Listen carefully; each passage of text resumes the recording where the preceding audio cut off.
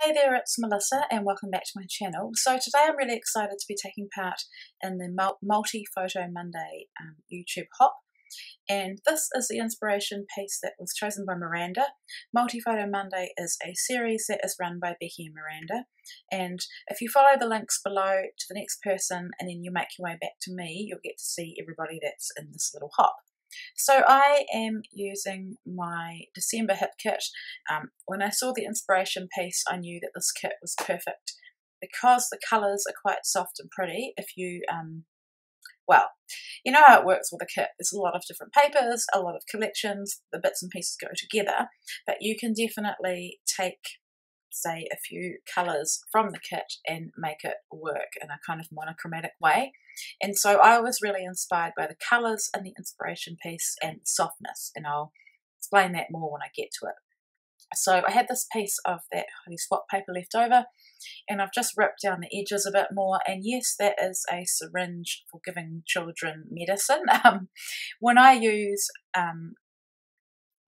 these Lindy Stamp Gang Magicals, I only want a little bit of water. Even if I mix them up in my cup, which you've got there, I only want a little bit of water, and the syringe is a good way of getting a little bit of water. Now, ideally, I would use a spritz bottle and spritz onto this paper, but my kids have taken the bottle and used it for their toy babies or something. I can't find the bottle. So anyway, this background paper is embossed. It's a speciality paper by Holy Swap, and it's got really nice sentiments on it. And I'd been, I guess, keeping it for the perfect layout, and I thought that this one would be the perfect layout. Sorry, if you can hear the glasses going into smashing glass or sound of bottles, I think our neighbours are putting their glasses into their recycling bin, so that's what that noise is. So the Magicals are made to be activated with water. These ones, I can't remember the exact name, but there's like a blue undertone to it as well. So I just added quite a lot of water. Okay, neighbours have been on a fishing trip, obviously been drinking a few beers. It's summer here in New Zealand, so that's what the noise is them getting their bottles off their boat. So now I've put that next to the window. It was a really hot day when I made this. I put it there to dry, and I've got this tissue paper that would have had something wrapped in it, and I keep tissue paper. It doesn't matter what state it's in. I kind of don't want it perfect anyway. I want it more ruffled, and so my idea is to create some ruffles with the tissue paper. I did think about sewing it, I did think about gluing it, but I needed to get this done quickly because my husband was away for work, so I had all my kids around as I made this, so I'm going to use my stapler. So I'm just folding it. I've got 2 layers of tissue paper. Is it acid free? No. Does it bother me? No. I love the texture that it adds. I think by the time the acid becomes a problem, it'll probably be the least of my concerns anyway, if I'm even still here. So yeah, just folding, sort of ruching and stapling. If I sound like I'm slurring, I've got, I think, an ulcer in my mouth that's kind of bothering me at the moment, so that is why. Yeah, and then my idea is to lay that over the top and have the tissue paper peeking out from above. Then I've realised that I've put my staples not far down enough, so that's fine. I can just turn it over and use the other side. So I'm just using a normal, like, office supply stapler. I do have the American Crafts mini staple, but I'd rather save those staples for when you can actually see them and you're adding them as an embellishment or a feature. So I've just adhered that with double-sided tape, and I don't want this to be perfect, but I'm just trimming off the bits that are a bit, I guess, too high up. And then I noticed that there are a couple of pieces where I haven't added enough tissue paper, or it's more that when I've ruched it, it hasn't reached the full 12 by 12. So I'm just making a couple more and just gluing them down with that double-sided tape again. So it's just at the ends. I could have left it, but I quite like the way it looks. So gluing that down, or sticking that down. And yeah, I think that it's looking really cute. So then I'm going to put some double-sided tape down I thought I added some to the top.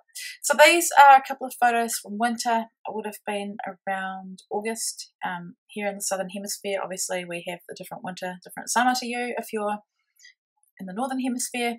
So these were photos of my 10-year-old daughter Azaria, and we both had a season's pass. Sam had injured himself. He's a nearly 13-year-old son, and so he couldn't come skiing this season, which was quite hard for him to have to handle, but that's life.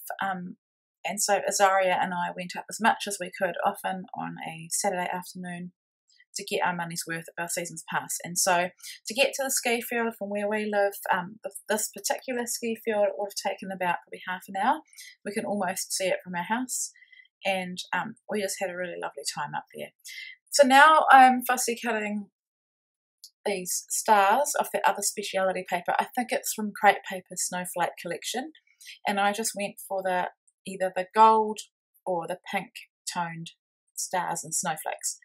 I think most of them are stars, but that more rounded edge one looks like a snowflake to me. I'm just having a sip of my coffee. And so there, I haven't cut them all on camera because you don't need to see that. And then to the left, I've got some embellishments that I think work well with this layout, with that mood board and the sort of peachy, pinky tones. I've got a label, a tag. Sorry, that's one of my kids has come to have a look at. I've gotten some supplies out of a box that I've put aside and to sell or give away, and so they've brought them over to me. Grabbing things again.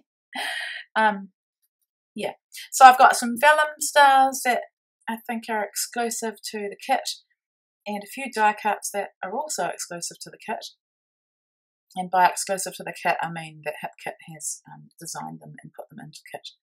So I'm sorry, my ring light is creating some bright, I don't know what you call that, brightness there on my photos, reflecting off. So I knew, obviously it's Multi-Photo Monday. I often scrap multi-photo layouts because if I have more than one photo to tell the story, I want to get both or more on there. Doing a grid is a good way to scrap more than 2 photos, but when I scrap 2 photos, I quite like doing it in the way that I'm doing it on this layout. So I've got this piece of pretty little studio paper. I get the paper add-on kit, and I'd already used this paper on its own as a background. So here I'm just using it for photo mats and just placing it more with the peachy tones as well, rather than the blue. I did think about adding another layer with that beautiful plaid, but I've decided to just go with one photo layer. So my intention with this layout was just to have a lot of like stars or snowflakes, just to represent the fact that we're at the snow. These photos I took at the top of Coronet Express chairlift. So we get off the chairlift, and then yeah, it's kind of like a plateau area, and then you go into the run. So I just took the photos of her. At one point she did tell me I needed to put my camera away. I was taking, on my phone, I was taking too many photos, but you know what it's like when you're a mum, you want to, and a scrapbooking mum, you want to record as much as possible. So I think on this, maybe it may have even been night skiing. So we'd go up in the afternoon, and then the sun would set, and they turn the lights on, and you can ski till 9 p.m. at night. It's really lovely. So you actually find that you go a bit faster in the night because you are not as, I don't know, your inhibitions are gone. It's a lot faster. Everyone's going a lot faster, and you just kind of just keep up. So here I'm just distressing my edges, as always, with my little close to my heart distress tool. I love using that. And as always, I can't leave a tag without some twine. And because this close to my heart twine, or maybe it's Stampin' Up, it's quite thin, so I'm just doubling it up. So I've got 4 threads coming out the top.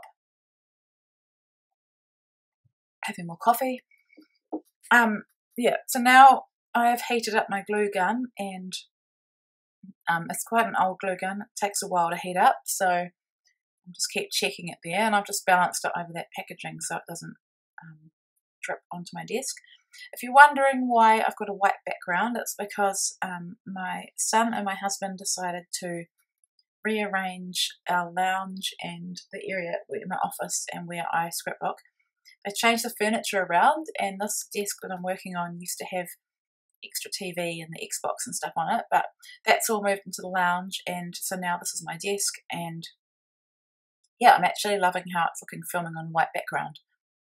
So I had to add a few extra little things. I'm adding that snowman, I've got that leaf as well, and I think you saw before I've got that little, at the top there, little embellishment with 2 trees. Even though here in New Zealand we don't have trees on our ski fields, in summer our ski fields are sort of scree slopes and there's no vegetation on them. Oh, there's probably small plants, but there's definitely not like you have, I've seen in Northern Hemisphere, you have a lot of trees on your runs. Well, we don't have that here. That's what I'm trying to say. But I thought I'd add them anyway.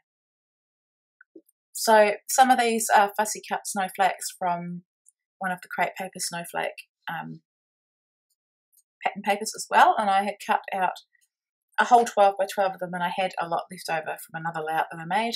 Here I'm showing you how you can use your crocodile. If you have a little ticket die cut that you've cut apart and you want to add the little notches on the side, you can use your crocodile or hole punch for that. And finally, my hot glue gun is hot enough, so the reason I'm using this, and I don't know if you've ever seen me use hot glue on my layouts, and I think I've only done it a couple of times, is because I really wanted a bit more dimension, and I wanted to be able to lift up the edges of all these stars and snowflakes, and because they are sitting on that piece of pattern paper at the bottom, which with that tissue paper and the staples and everything is quite dimensional. You can't really tell looking at it now, but I just figured that hot glue would be easier to stick everything down.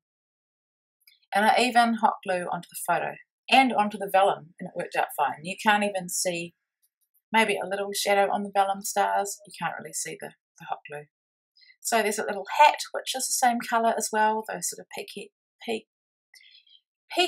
pinky tones or apricot tones, and then a few of these I've cut from the edge of the paper, so I'm just tucking them in places where you don't need to see the entire star or snowflake. So yeah, I'm just playing around now until I'm happy. All of these don't make it onto the layout, and that's fine. I'll use them for something else.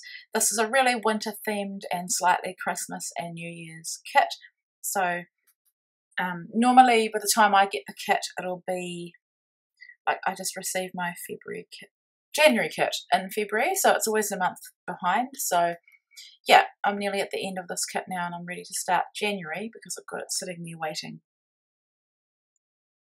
So I often scrap the opposite season that I'm in, so we're in summer but I'm scrapping winter, and it's not just because I only get the product that's the opposite product, the opposite season, but it's also because I'm not very current with my scrapbooking. If I have a photo I really love and I really want to scrap it, and say I took it yesterday, I'll scrap it, but mostly I'm going back and either scrapping the previous season or even photos that are older, like several years.